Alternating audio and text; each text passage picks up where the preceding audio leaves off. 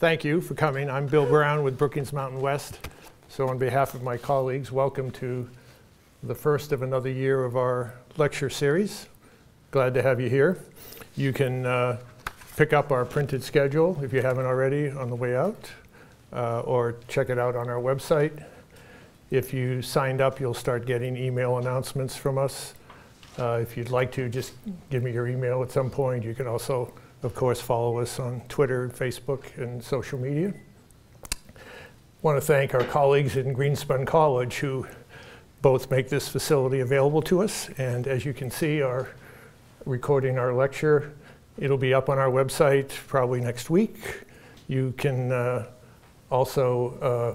they get broadcast on public television. So if you're watching our lecture at whatever date or time this might be through that mechanism, we welcome you as well. Thrilled to have our colleague Jonathan Rauch out from Brookings.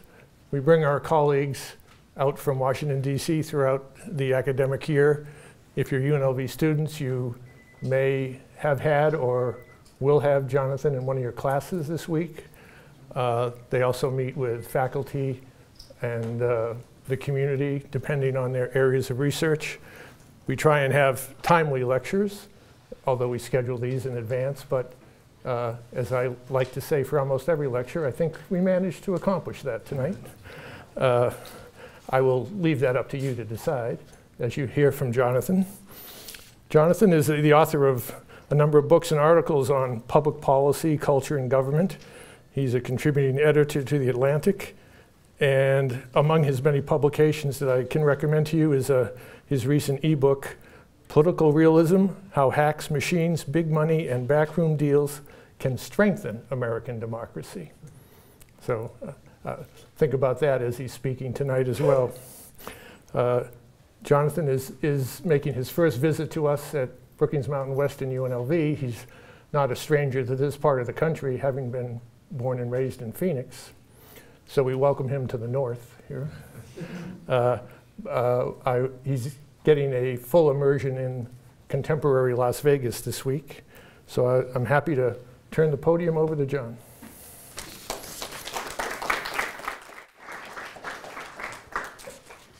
Thank you, Bill. Thank you to Rob Lang, Caitlin Saladino, the Brookings Mountain West Center, UNLV. It is such a privilege to be here with you. It's like being home for me, as Bill just said. I grew up in Phoenix and wonder why I ever left the West.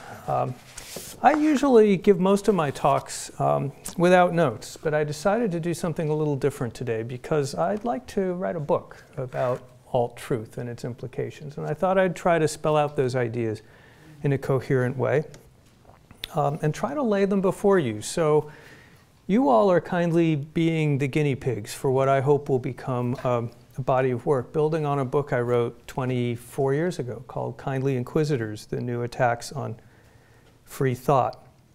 I titled the talk, Alt-Truth: Can Reality Survive the Era of Trump? But I want to start by emphasizing the word era. This is not a talk about Donald Trump specifically, but times being what they are, he's as good a place as any to begin. Back in March, the US Labor Department released the first monthly employment report of the Trump administration. The economy had added 235,000 new jobs in February, which brought the unemployment rate down to 4.7%. This, of course, was news that any administration would have celebrated, but the Trump administration celebrated it in a rather peculiar way. In the Obama years, Mr. Trump had been fond of describing the monthly jobs reports as phony or totally fiction. But now, quote, I talked to the president prior to this, and he said, to quote him very clearly, said Press Secretary Sean Spicer, they may have been phony in the past, but they are very real now. Now, if this was not the most outrageous thing that Trump and his minions have said, it was nonetheless a striking example of the nature and use of alt-truth. You have your truth, I have my truth. The same thing that was false yesterday is true today. Terms like real and fake are just epithets, like good and bad, to be bestowed as a matter of preference or expediency. And you don't like it? Well, you didn't win the election, did you? It was also, of course, hardly the only example of all truth. We probably all recall Kellyanne Conway's defense of Trump's outlandish claims about the size of his inauguration crowd. The administration, she said, gave, quote, alternative facts. Or recall Newt Gingrich's defense of Trump's entirely inaccurate claim that the nation faces a crime wave. When an interviewer pointed out that Trump's claim was belied by statistics from the FBI, which is not a liberal organization, Gingrich replied, "No, but what I said is equally true. People feel it. As a political candidate, I'll go with how people feel, and I'll let you go with the theoreticians." Well, in politics and in diplomacy, exaggeration, spin, euphemism, sometimes outright lies are tools of the trade, deployable for good as well as for ill. When caught in an outright lie, however, conventional politicians do not typically make the claim that truth is what they want it to be at the present moment. We must not imagine this claim to be thoughtless improvisation. As Senator Marco Rubio might say, Donald Trump knows exactly what he's doing. Think back to 2004, long before Trump's political career began. In a revealing television interview with Chris Matthews on MSNBC, he marveled at the success Republicans had had attacking the wartime heroism of Senator John Kerry. And I quote, "It's almost coming out that Bush is a war hero and Kerry isn't," Trump said admiringly. "I think that could be the greatest spin I've ever seen." Matthews then asked about Vice President Cheney's insinuations that Kerry's election would lead to a devastating attack against the United States. "Well," replied Trump, "it's a terrible statement unless he gets away with it." A terrible statement unless he gets away with it. Trump here shows himself to be an attentive student of disinformation, whose operative principle is reality is what you can get away with. What are Trump and his surrogates and allies doing? Most of us sense it is something troubling, something perhaps dangerous, something outside the pale. In this talk, I want to try to provide a framework for thinking about all truth and its implications, and I want to explain how American universities can and urgently should be part of the solution, instead of being, as is too often the case, unwitting allies of Trump's troll army. Let's begin, as they say in The Sound of Music, at the very beginning. Alt-truth is an attack on reality. But what is reality? In everyday vernacular, reality often refers to the world out there, things as they really are, independent of human perception and error. Reality also commonly refers to those things which we feel very certain about, or things which we think are extremely difficult to change. Of course, humans have no direct access to an objective world independent of our minds and senses, and subjective certainty is no guarantee of at all of truth. In their quest for a workable concept of reality, philosophers have wrestled with those problems for years. The story goes that the English philosopher G.E. Moore once announced in a lecture that he would prove the existence of an external reality. As the audience waited with bated breath, as no doubt you all are right now, Moore ceremoniously produced an envelope from his coat pocket and did this. You have to admit it was hard to argue with, which was Moore's point. In fact, we now have a pretty good idea of what objective reality is. It's a set of propositions which have been validated in some way and thereby shown to be at least conditionally true until debunked. Some of those statements, such as, "Here is an envelope," resemble the world as we perceive it. Many, like quantum physics and abstract mathematics, look nothing at all like the world of everyday experience. Now, my locution, propositions which have been validated in some way, hides a cheat. In what way? Many Americans believe Elvis Presley is alive. Should we send him a Social Security check? Many believe there are aliens trying to reach planet Earth. Should we build a landing pad for them? Who decides? Many people believe vaccines cause autism. Should we stop vaccinating? Many believe Barack Obama was born in Africa. Is he qualified to be president? Who decides? This problem is the problem of social epistemology, which concerns itself with how societies come to some kind of common understanding about truth. It's a fundamental problem for every society, and attempts to resolve it go back at least to Plato, who said the answer was that a philosopher king, presumably someone very much like himself, should rule over truth. Traditional tribal communities frequently use oracles to settle questions about reality, questions like, is it going to rain this week? Religious communities use holy texts as interpreted by priests. Totalitarian states put the government in charge of truth. There are many other ways to settle questions about reality. They have something in common. Most of them are terrible, because most of them lead either to authoritarianism and repression or to social schisms and creed wars, or both. As the great American philosopher Charles Sanders Peirce said in 1877, when complete agreement could not otherwise be reached, a general massacre of all who have not thought in a certain way has proved a very effective means of settling opinion in a country. As Peirce implied, one way to avoid a massacre would be to attain unanimity, at least on certain core issues. No wonder we hanker for social consensus about realities. Something you often hear today is that, as Senator Ben Sasse of Nebraska recently said in a television interview, I quote here, "We have a risk of getting to a place where we don't have shared public facts. The republic will not work if we don't have shared facts." That's not the right answer either, though. Disagreement about core issues and even key facts is inherent in human nature and endemic in a free society. Millions of Americans can and do, like the White Queen, and through the looking glass, believe 6 impossible things before breakfast. If complete unanimity on core propositions is not always possible or not always even desirable, what is necessary to have a functioning social version of reality? The answer: we need an elite consensus and hopefully something also approaching a public consensus on not the propositions themselves, but the method of validating the propositions.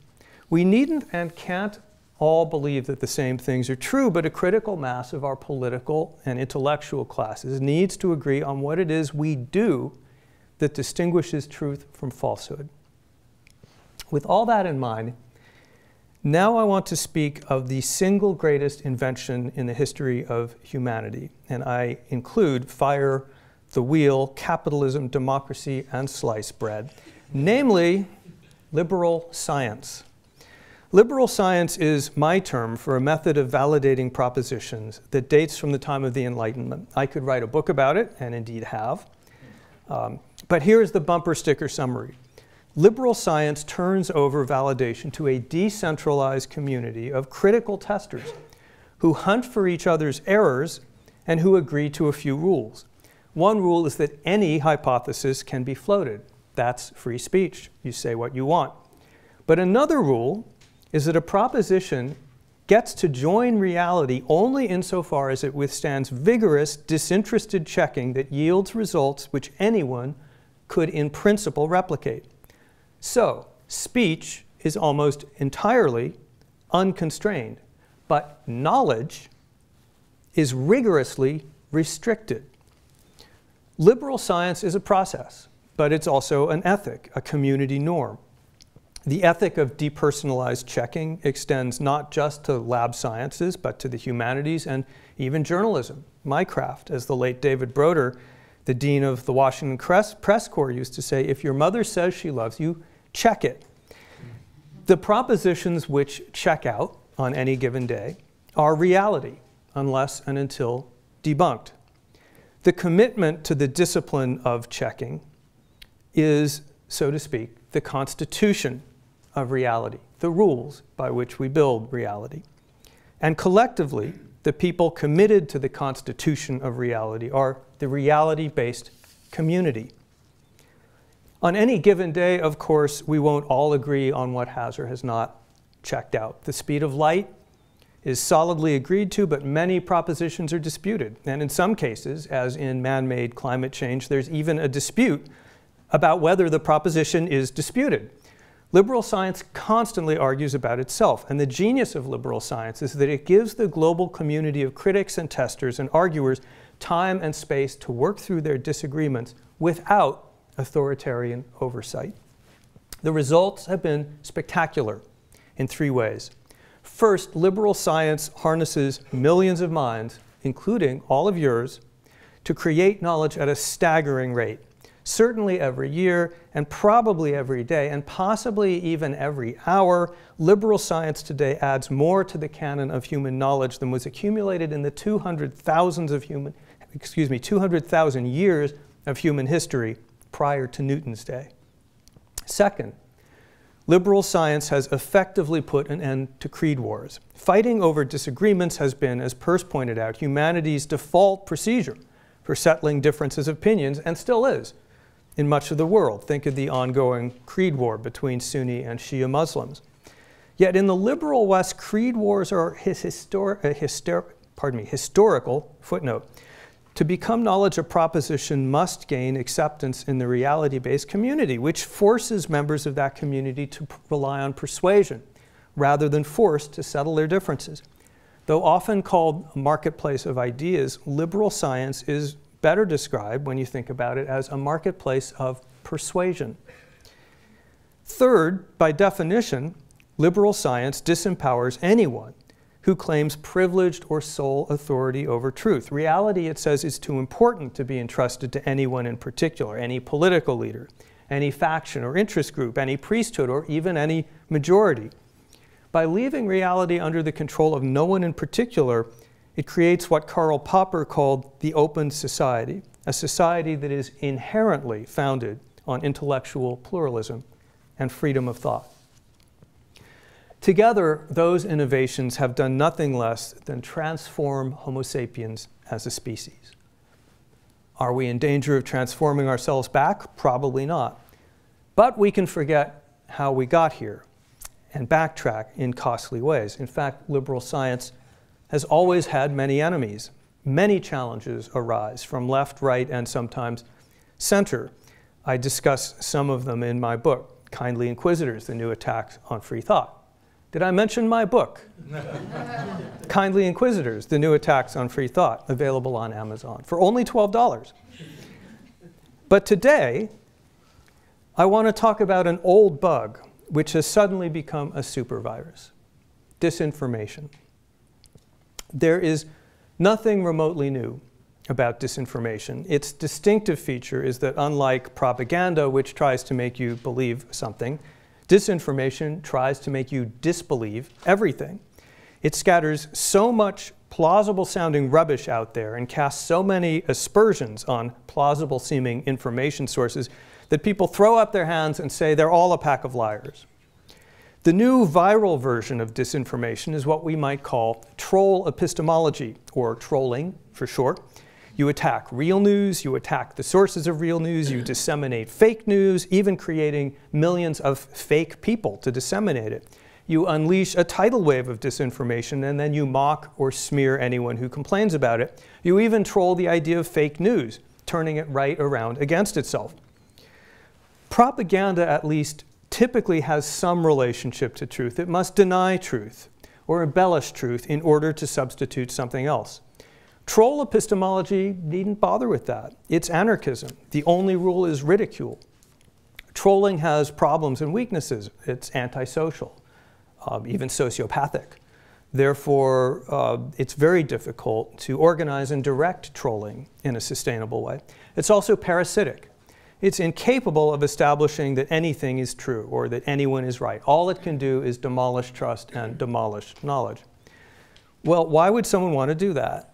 Some trolls get lulz, laughs, from offending people, what trolls call triggering. And some of them love the thrill of intellectual vandalism. But there are other, less nihilistic reasons. By demolishing trust, disinformation sows discord, disqualifies intellectual gatekeepers, and thereby levels the playing field for propaganda and political tribalism. It's like taking down an adversary's air defenses before invading her country.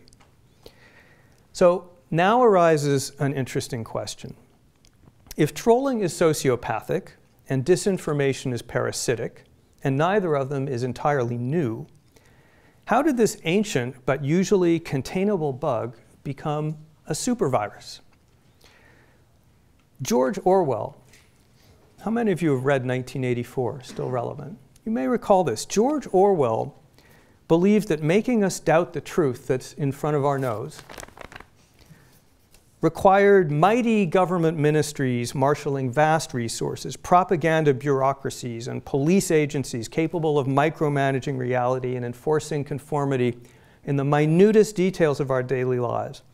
In his age, an age of big business and big unions and big government and big establishments and big everything, it was hard to see how disinformation and propaganda could succeed without large-scale institutional support, if then.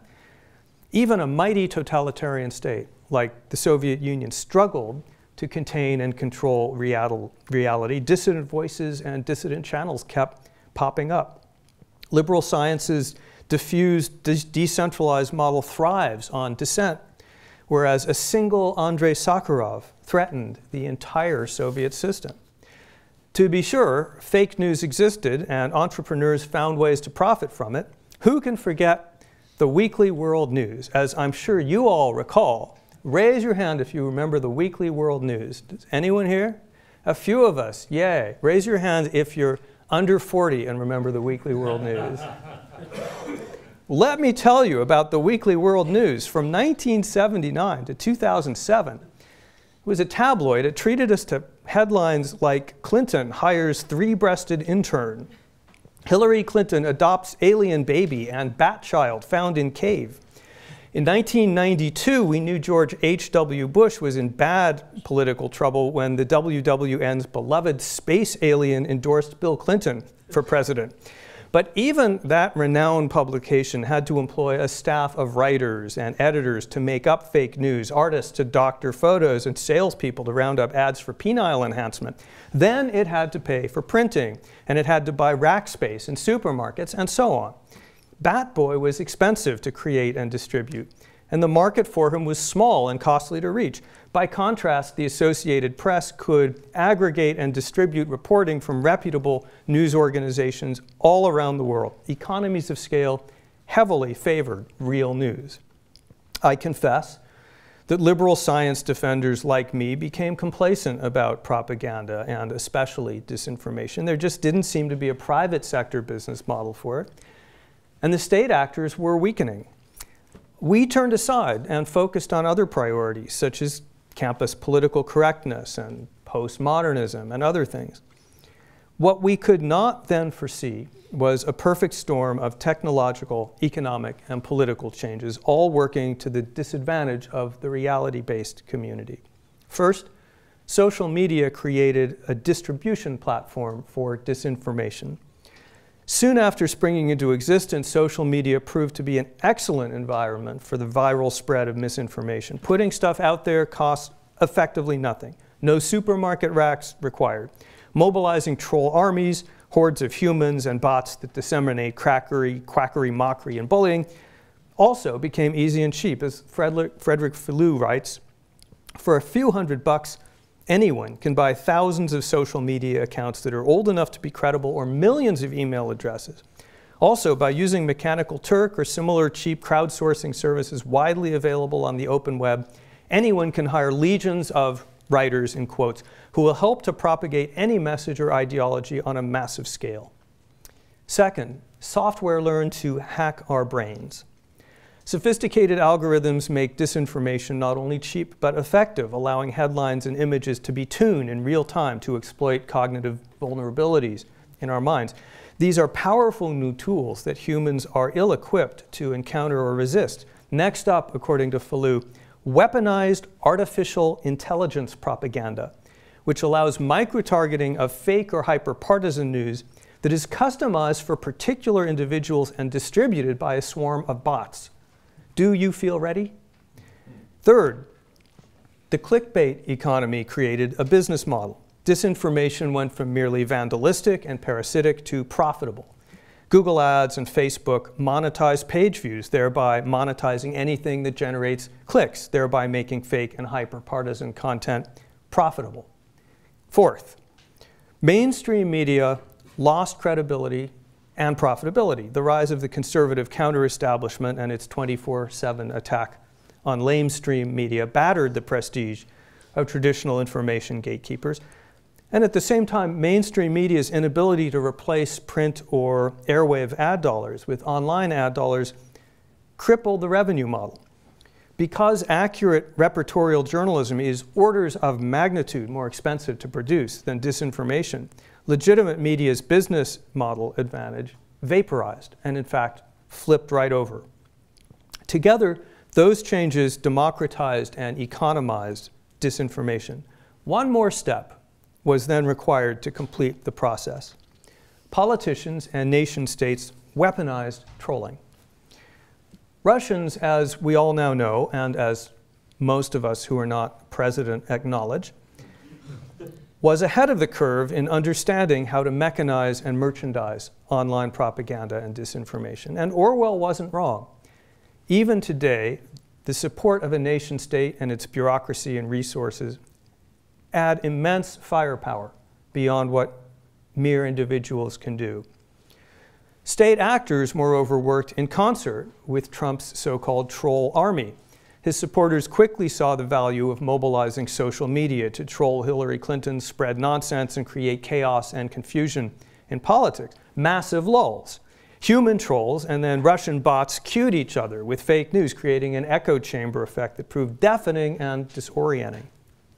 Last but not least was the effect of one other actor, Donald Trump himself.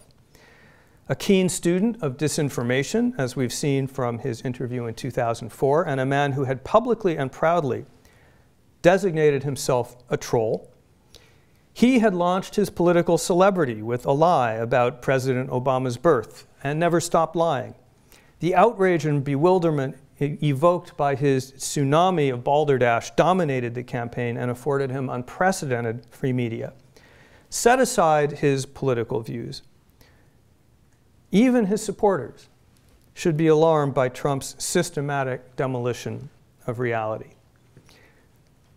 So that's how troll epistemology went from nowhere to everywhere practically overnight. Can we get a handle on it? If so, how? And what are the implications if we cannot?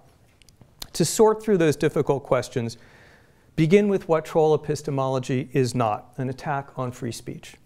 Censorship and authoritarian control of thought and inquiry are the more traditional enemies of liberal science, and one that Americans have become pretty proficient at repelling, partly thanks to the legal force of the First Amendment. Troll epistemology, by contrast, takes aim at the constitution of reality, which has no standing in law and which no court can enforce. Think of liberal science as a funnel.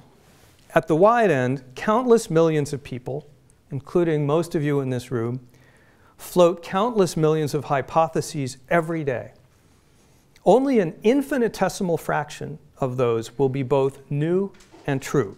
To find them, we run the hypotheses through a massively socially distributed error-finding process. Only a tiny few make it to the narrow end of the funnel. They're a kind of social valve, call it prestige and recognition, admits the surviving propositions into the canon of knowledge. People who successfully bring a proposition into the canon are greeted with publication, professorships, Pulitzer Prize, and acclaim. Censorship is an attack on the wide end of the input funnel. It tries to regulate and restrict the hypotheses that can be tested. Alt-truth, by contrast, is an attack on the narrow output end of the funnel. It tries to disrupt, disorganize, and discredit the process of social testing. That was what Newt Gingrich was doing in the example I cited earlier. You don't like the facts as validated by the theoreticians at the FBI? Then go with your feelings. They're just as valid. Bypass the funnel.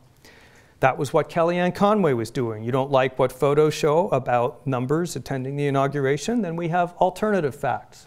Bypass the funnel. And that was what Sean Spicer was doing in the example I began with. In December, when the labor market's statisticians report declining unemployment under Obama, they are liars. In February, when they report declining unemployment under Trump, they are reliable. In other words, Forget about any disinterested fact-checking or any consistent method of validation. Objective reality is whatever I say it is at the present moment, and its guardians are whomever I designate right now. There's no one out there you can trust, so you might as well trust me. Only I can fix it. And even if you don't trust me, and even if I can't fix it, I can still keep you confused, so at least you won't believe the other guy. Now, attacks on the narrow, selective end of the funnel are like censorship, nothing new. Liberal science makes a very strong claim, a claim of exclusivity in social decision-making about what is and is not reality. Of course, it's a free country, and anyone can say she has knowledge. Elvis is alive, fine. But the community of liberal science is defined by a social pact. In return for the extraordinary goods that liberal science brings, we will mostly ignore alternative claims on reality where social decision-making is concerned. In other words, we let all truth talk as much as it wants to, but we don't let it write textbooks, grant tenure, circumvent peer review, set the research agenda, dominate the front pages, or dictate the flow of public funds. That's why we don't mail Elvis a Social Security check or send police investigators looking for him no matter how many people think he's alive. Notice the delicate balance here. To protect the wide end of the funnel, we disallow censorship. We say alt-truth is never criminalized. At the same time, to protect the narrow end of the funnel, we regulate influence. We say alt-truth is generally ignored. You can think whatever you want, but if your beliefs don't check out, you can't expect anyone else to care what you think, publish what you think, or even notice what you think.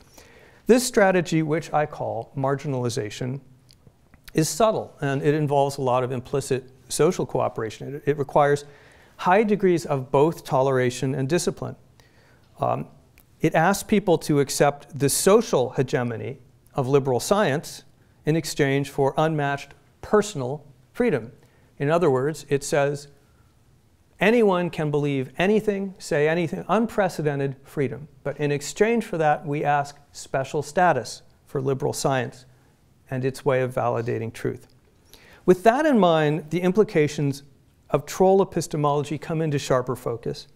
By insisting that all the fact-checkers and hypothesis testers out there are phonies, or that you can't tell the difference between the ones who are real and the ones who are phony, it discredits the possibility of a socially validated reality, and it opens the door to tribal knowledge, personal knowledge, politicized knowledge, or just wholesale confusion. By spreading lies and disinformation on an industrial scale, it shows confusion about what might or might not be true and about who can be relied on to discern the difference, and indeed, whether there really is any difference between what's true and what's not true. By being as obnoxious, provocative, bullying, and generally antisocial as possible, it exploits shock and outrage to seize attention and dominate the conversation. That last tactic is especially clever, especially devastating, and especially difficult to counteract. Liberal science is not a formal institution. It's a community of people who accept a set of norms. That truth exists. Efforts to find it should be impersonal. Credentials matter. What hasn't been tested can't be knowledge, and so on. Trolls violate all those norms, mocking truths, launching personal attacks, trashing credentials, ridiculing testing, and all the rest. Epistemic liberals' natural instinct is to defend our values, but when we do, we feed the trolls, providing attention and airtime, which the trolls then use to redouble their attacks on us. Thus did Trump and his trolls delightedly seize on and repurpose the charge that they were purveying fake news. Instead of always rising to the bait, liberal science would be better served if it mostly ignored the trolls and rolled magisterially on, as it has so effectively done for decades with challenges from creationists and Lysenkoists and Christian Scientists and astrologists and paranormalists and many other purveyors of alt-truth. But the whole problem is that marginalizing trolls is difficult. Troll epistemology has forced its way into the conversation and has at its disposal an armory of new weapons and advocates, including the President of the United States. There is just no way to marginalize a US president. Almost by definition, he can set the agenda. He can dominate the news cycle. He can turn the White House press secretary into a mouthpiece for baloney. He can rejigger government websites to distort or suppress scientific or statistical information. He can impanel a public commission to investigate an objectively bogus theory that millions of illegal voters deprived him of a majority, all of which and more he is doing. Thus have trolls succeeded in neutralizing marginalization, the social valve at the end, the narrow end of the funnel. Where they attack, trolls often succeed in commanding attention, dominating the agenda. And because liberal science's method is to direct the intellectual agenda toward verifiable facts and adjudicable disputes and away from politicized claims and sham arguments, trolls' agenda-setting power is itself a victory over the reality-based community. Trolls like to regard themselves as, merry pranksters enjoying lulls at the expense of snobs who have sticks up their derrieres. The people who brought you Pizzagate may think they're throwing a little well-deserved sand in the eyes of sanctimonious liberal media, but to paraphrase Donald Trump in 2004, it's a terrible thing if they get away with it. All truth is no joke. It is an attack on the very concept of objective reality, and therefore on society's ability to settle differences of opinion fruitfully and nonviolently. Will trolls and tweets and Trumpism triumph? I suspect not. The community and norms of liberal science have survived many challenges. Troll epistemology and its weapons have enjoyed the advantage of surprise, but with time, ways will be found to organize against them and neutralize some of their strengths. Facebook is developing methods to harness its community to flag fake news. Twitter is under pressure to weed out bots. Google is considering its truth-neutral ad policies. The information-seeking public seems to be developing antibodies. Many news consumers are fleeing toward quality, including to Trump's bête noire, CNN, which just reported its most watched second quarter in history. For their part, news organizations are learning how to identify and cover disinformation. Abroad, especially in Europe, media organizations, schools, and even government agencies are developing programs to teach individuals how to recognize disinformation. But someone very important is AWOL, absent without leave. That someone is the American university.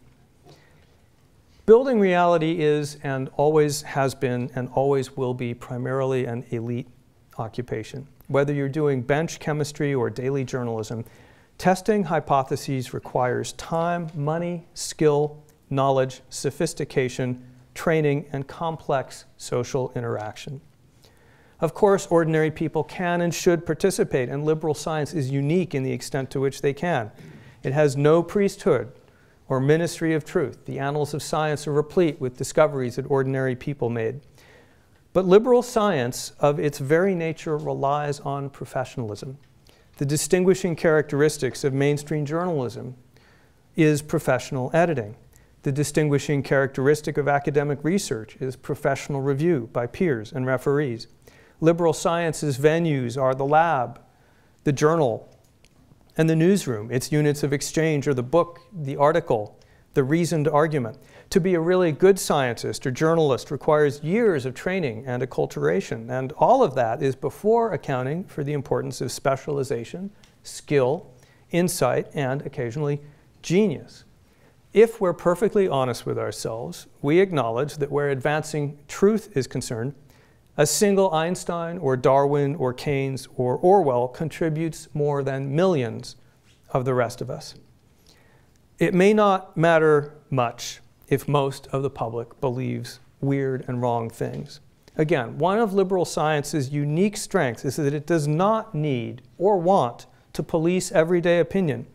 It prizes and protects diversity of belief, but it also must be able to designate certain beliefs as knowledge. And then its designation must receive a presumption of deference, a rebuttable presumption, to be sure, but a substantial presumption. As trolls understand very well, if the public comes to see professional academics and journalists as merely peddling their own biased opinions, the presumption of deference will wobble and potentially fall, and of course, that's what's happened. Obviously, this is not entirely trolls' doing. To the contrary, trolls exploited long-standing flaws. One of those was mainstream journalism's tendency to be colored blue, left of center, which is something we journalists need to answer for and fix. Many of us now perceive this problem, and at places like the Washington Post struggle conscientiously with it. We still have much work to do. Still, I would venture that journalism's problems with left-leaning conformism pale in comparison with those of the American university community. That the academy overwhelmingly leans left is well documented. You need to go about with a lantern in broad daylight, Diogenes style, to find a conservative in a humanities department. Even worse, many academics and students who do lean right are closeted.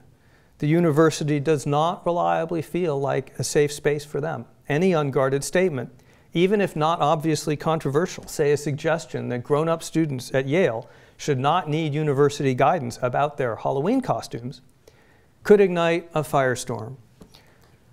I've had otherwise outspoken students tell me that they just won't talk at all about race or gender. It's just too risky.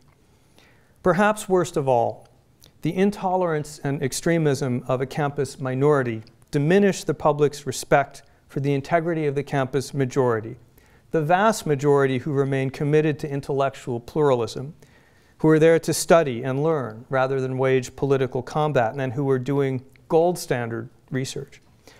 As stories emerge one after another about left-wing intolerance and unreason on campus, they echo through the media to portray the university as the exact opposite of what liberal science is supposed to be. And as a result, much of the public has formed the impression that elite academia is not on the level. The Heterodox Academy Project, raise your hand if you've heard about this. No one yet? A couple people. There's a website. I urge you to check it out, theheterodoxacademy.org or com.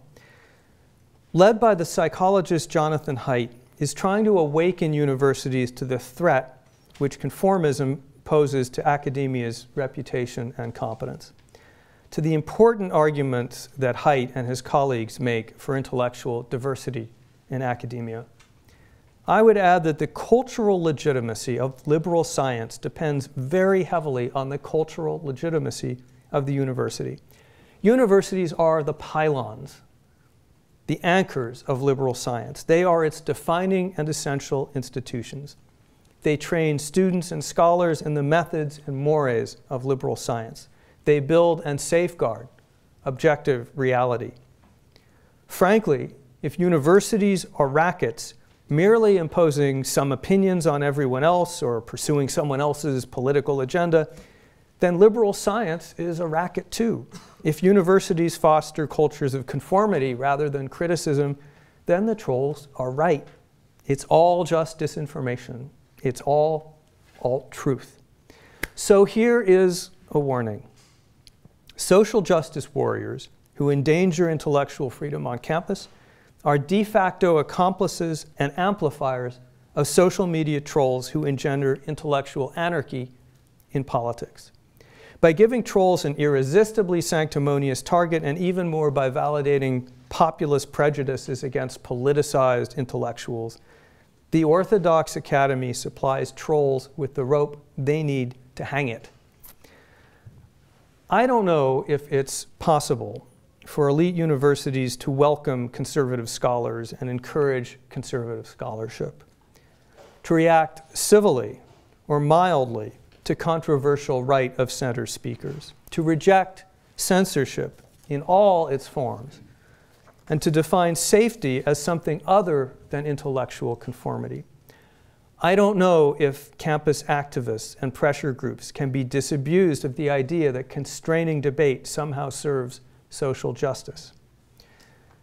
I do know that if universities cannot find their way to genuine intellectual pluralism, the defense of reality will be vastly more difficult and the work of trolls much easier.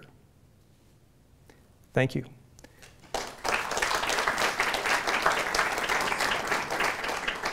So we have time for discussion, and discussion is what I'd like to encourage. this is a new strand of thinking for me. I will learn more from you than you do from me. And I guess I'm choosing my own. Any takers? Why don't first on the aisle and then further back? I'm wondering, the idea of having conservative academics is not necessarily a contradiction in terms for someone as old as I am. But for most people who are used to the Republican Party embracing the alt-right, isn't it difficult to have someone who would adhere to the academic standards of intellectual debate while having a right-wing view? They are conflated with the alt-right and with the liars, if you like. So would you care to comment? Some of you know more about this than I do, but I think most conservatives, especially most conservative intellectuals today, are still serious people, especially the ones who would be candidates for PhD programs and tenure and the like, and that the problem has much less to do with the rise of the alt-right. And most of those people, by the way, as Steve Bannon himself has said, are clowns. You know, they're 20-somethings who sit on the sofa and can't get jobs in many cases, and they show up in Charlotte to make trouble. I think more of the problem has to do with the failure to create an environment that makes those people feel safe and comfortable in pursuing academic careers, and then once they get there, feeling safe and comfortable pursuing their ideas. And that's something which I suspect the rest of us can do something about, actually. We talk about safe spaces for all campus minorities, and we ought to make more of an effort to include and welcome and foster conservatives, especially in humanities departments. And I think certainly more could be done. Did you have something? Yeah. First of all, welcome to UNLV. Thank you for taking the time to come out. It's tempting never to go home. You guys have a gem out here. So my question is... Are you a student or faculty? I should ask people who they are, actually. Are you? I'm a part-time instructor. In? Sociology. Very good. So I'm a retired city planner. So that explains why you raised your hand on some of the obscure questions. Very good. And you were? Student. Understand. So to be honest, I'm kind of just lost in like the whole political thing. Like you said, fake news. Like I don't know, like kind of what to believe and all that due to I guess the trolls and all that. My question is like, what do you think of? One of my friends turned me on to a speaker that isn't really a fond of Trump either. What do you think of like Ben Shapiro? I haven't read his stuff. I know he's conservative. I know he's smart. I can't tell you to the extent to which he's a member of the reality-based community. So I don't really know enough about him. I know he does campus speaking, and there's some trouble because a speech of his was canceled by a university. Why is he someone, why Ben Shapiro? What's interesting about him or intriguing about him to you? Well, as I sat down and listened here, I agreed with like a lot of what you said. And, he's just kind of been like my go-to person lately. Just so, during work, I'll throw on some headphones and just listen. And, he says like some of the same things you're saying. So I was just curious, just because I'm just looking for an outlet, like a way to get a source to get news without all the Yeah, so obviously people are going to disagree on what outlets to listen to, and conservatives will have a very different take on this than liberals. My own rules of thumb, of course you've got to make individual determinations for yourself, but my rules of thumb are edited journals that have professional staffs, reported publications that actually hire professionals to go out and look at stuff rather than recycling other news. And to me, a very important standard is, will they run a correction if they're wrong? So I came up in the newspaper business and then switched to magazines. And sacred writ was, if you're wrong, you owe your readers a correction because truth is out there and you fail. And we tried not to make mistakes because we knew we'd have to correct them. If a place never bothers to correct anything but then just moves on to the next whatever, to me, that's usually a good tip-off that it's on the level. You noticed that Trump was trolling, that's true, but crowing about the fact that 3 very big-name journalists got fired by CNN because they were wrong about a big story. And he was crowing about that, inadvertently making the point that he doesn't understand the difference between real news and fake news. Fake news doesn't fire journalists who get a lot of attention saying things that are false. It promotes them. CNN is actually a member of the reality-based community and felt obliged to do something about this, something very serious about it. So I look at indicators like that. I don't expect us all to agree on what's real or fake. You know, I'm not going to stand here and say, you know, the New York Times or whatever, you know, the Weekly Standard is the shining light. I wish it were that simple. Let's go over here, and then we'll come back. Hi, my name's Martin. I'm a journalism undergrad. Super. And I was wondering if you thought there was a risk for liberal science to, in itself, become like a political centrist, kind of like a vanguard of the center. Because I remember you saying that it has no priesthood and that it has no political leanings, right? But itself, like, it's liberal science, right?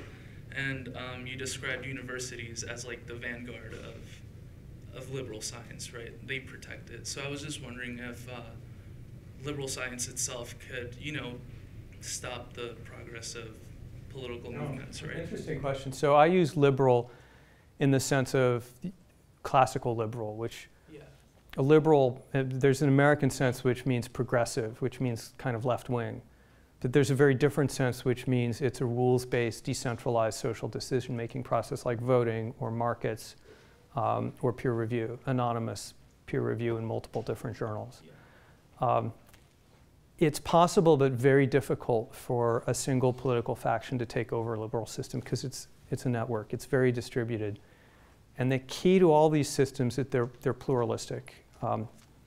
A great advantage, a remarkable thing about liberal science is it not only tolerates bias and prejudice and even bigotry, it thrives on them. Because the more opinions go into the process, the more they challenge each other. It needs diversity of belief so that biases can be pitted against, everyone's biased, right? There's no objective individual. Objectivity comes out of the liberal science system in which everyone's biases are pitted against everyone else's bias. And at the end of the day, what withstands the toughest testing the most is the stuff that we call knowledge. That system is inherently very, very difficult to take over. And if it's done right,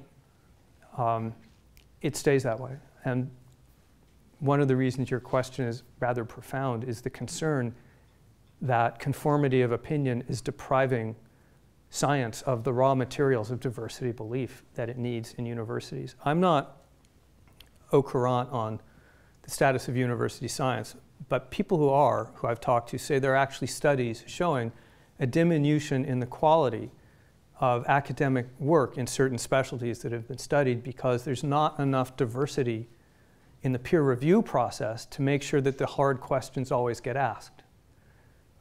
That's an alarming fact, if that's true. We had some over here, the gentleman in the red, and then we'll go to the gentleman with the glasses next. My background is, for 35 years, I was an editor and reporter at a newspaper. Which paper? The Review Journal here in Las Vegas. And I'm a visiting member of the journalism faculty here at UNLV right now. And I'm depressed. The reason, and I'm not depressed. Actually, I'm an optimist. I'm not applauding his depression. I'm applauding the reason for his depression. What's the reason? I am depressed because I don't really see much hope in the solutions. I see the reality that these solutions would work, especially what you say about universities. Well, I'm a liberal, but I see the need for more diversity on the faculties of every university, probably. Do you have hope that for the survival of reality? Man, the whole reason I'm here giving this particular talk and spent 6 weeks thinking about it and working on it and hope to turn it into, build it into something more like a book making these arguments is that I have hope, yeah. So ever since... I have a follow-up on that, but go ahead. Well, I could just say, yes, I have hope and leave it at that, but just a word about why I have hope. The challenges to liberal science that we see today are great, but pale in comparison to many of the ones it's faced in the past. Think about the totalitarian challenge. Perhaps religious challenges. Religious challenges up until the late 19th century. I mean, Galileo was thrown in jail, right? Think about the Inquisition. Think about the fact that in the United States of America, in my grandfather's lifetime, the greatest novel of the 20th century was banned and burned by the United States government. Think about the fact that it was as recently as 1958 when the Supreme Court ruled that the US government could not ban a magazine because it was targeted to gay people. And then think about the waves of earlier disinformation. So here's the thing for people like me, okay? The arguments for liberal science is the most successful social institution in the history of the known galaxy.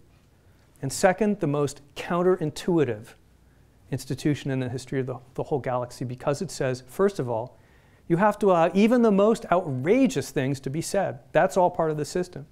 And then second of all, it says, you should believe all of this weird sounding stuff that science comes up with based on trust.